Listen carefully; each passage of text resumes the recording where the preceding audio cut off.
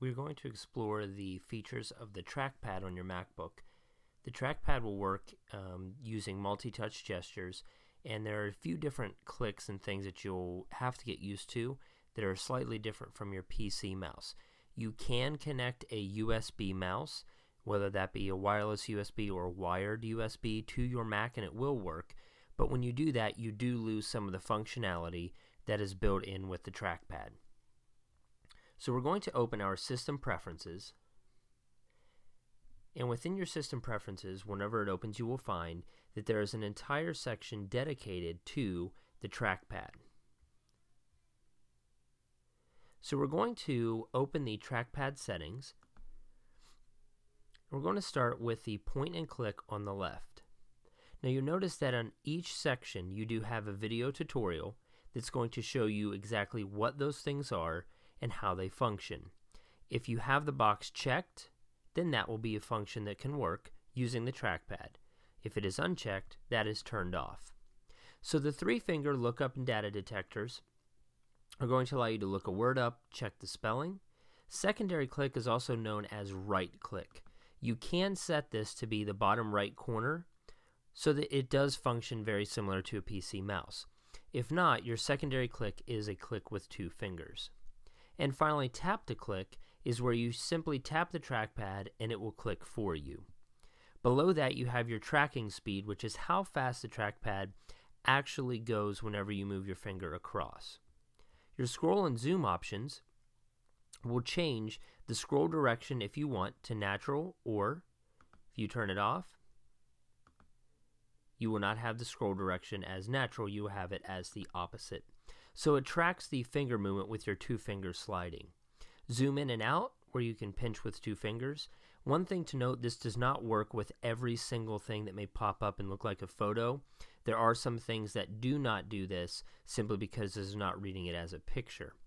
Smart Zoom allows you to double tap with 2 fingers in a general area and it will zoom in or out, and then rotate with 2 fingers. Typically applies to anything that is read as a photo, but again, there may be things that it's not understanding as a photo even though it looks like it, so you can't rotate those. Finally, you have a few more gestures. One, you can swipe between pages, and as you can see, scroll left or right with 2 fingers.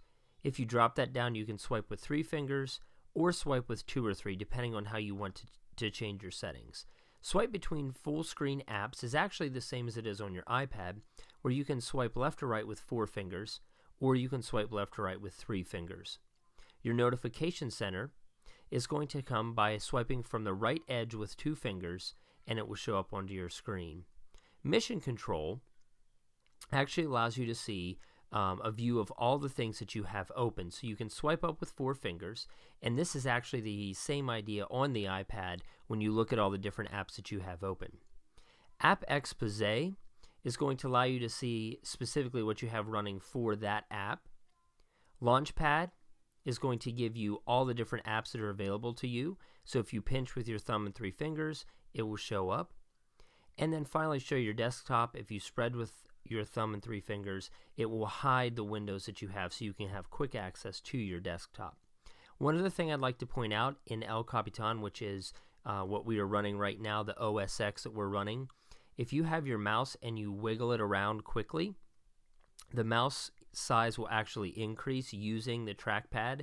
That way you can locate your mouse quickly, or if you're doing a presentation, you can do that and it will show up larger, so then you can have them specifically look at where you're pointing.